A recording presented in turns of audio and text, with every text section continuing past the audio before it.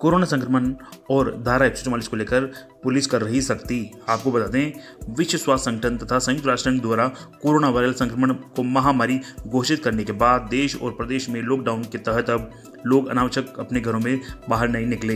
धारा 144 के तहत अब लोगों की संख्या 20 से घटाकर 5 कर दी गई है।